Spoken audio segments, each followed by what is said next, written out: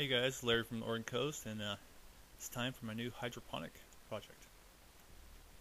Alright, I am going to attempt to grow a pumpkin in this DWC hydroponics.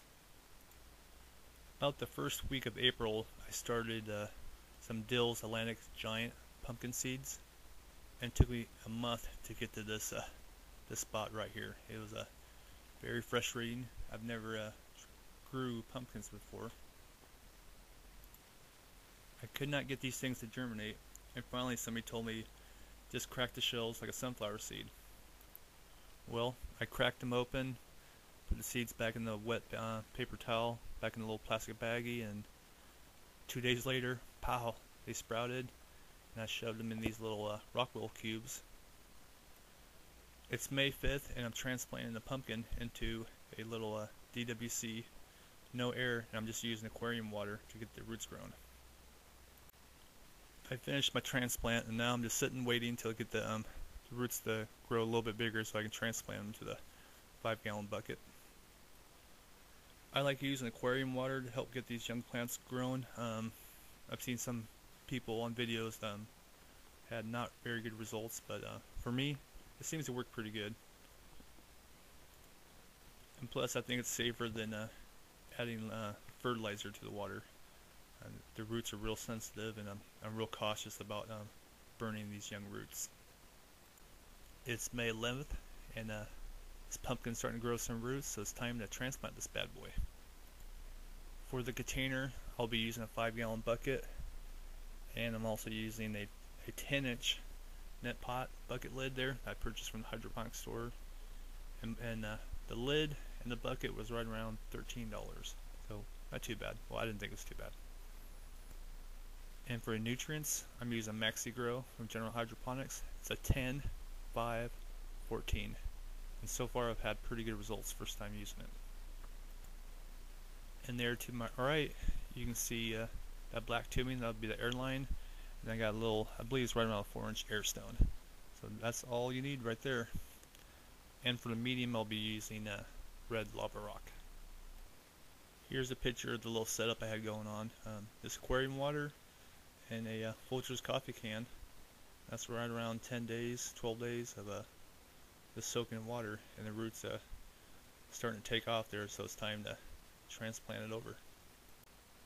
I'm getting ready to do a transplant here. So what I came up with, well, the only thing I could come up with without damaging the roots was just transplanting this 3-inch net cup into the larger 10-inch net cup. Not sure if it's a great idea or a bad idea, but it's the only thing I came up with. I've had a few questions on where do I keep my water level at when I first start my plants. And I'm still really new with this hydroponics. I'm still beginner stage. But from what I've seen, well, my experience is I keep the water right where the lowest part of the roots are barely touching it. And it's been my experience that the roots will actually chase the water.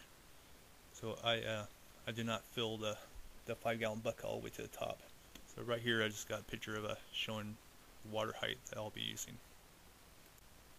When I first start the buckets, when I first do my first transplanting, I'll actually set the plant, and then I'll put water in there, and then I'll just get the height that I think I need, and then I'll either do like a pencil mark, and then I'll dump the water back out, especially with this setup here. So I mean, if you set your water first with the bucket, and then you fill it with your lava rock or your hydrogen, whatever you're going to use, it's going to raise the water level.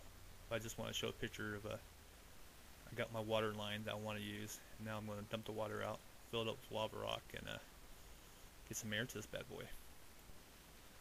Got this bad boy all transplanted, and got the air hooked up, squeezed it into my greenhouse, and I'm definitely running out of room in here. But I'm really looking forward. Never grown pumpkins before. A little nervous about this one. Yeah, I'm not too sure how this thing's going to turn out, but I'm going to give it a try and see how it turns out. Anyways, I came up with the idea from watching, there's a YouTube channel out there called How To Hydroponics. And he's a really cool guy. I watched all his videos probably at least twice, and he has about 3 or 4 videos on this hydroponic pumpkin growing. So this is where I got the idea from. And I'll put a link up there above for his channel, so if you're interested in this kind of stuff, click on his channel. But I'm really not too sure about this.